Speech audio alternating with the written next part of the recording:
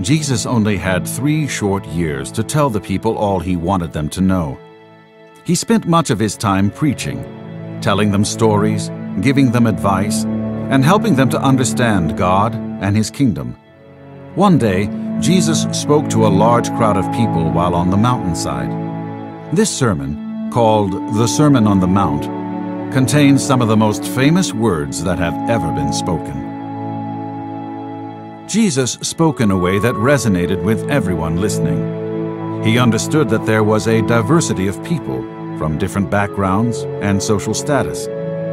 One thing they had in common was their curiosity in what he had to say. He told them many stories, taught them many lessons, but most important of all, he always pointed them towards God. His only purpose was to glorify God and have people do the same. Jesus taught on many topics and gave advice on many things, and even taught them how to pray and fast. Jesus wanted people to focus on God and heaven and not be so consumed with their lives here on earth.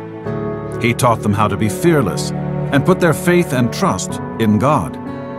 All this he accomplished by using illustrations and stories.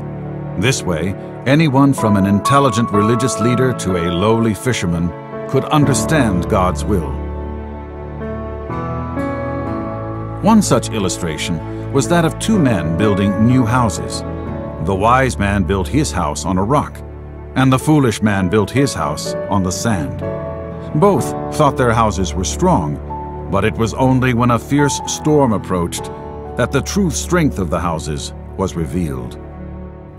The rain poured down, and the wind gushed mightily. The house that the wise man built stood firm. No amount of rain or wind moved it. Its foundation was sure and steady. The foolish man's house, on the other hand, could not stand against the flood, rain, and wind.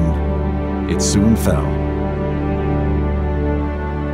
Jesus wanted people to know that by placing their trust in God, they have a solid and firm foundation.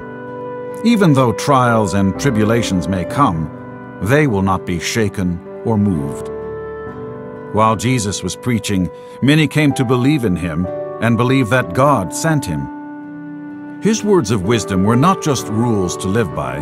They were meant to convict the heart of sinners so people would repent and turn to God. Jesus was not just a great teacher or a prophet. He was the Son of God.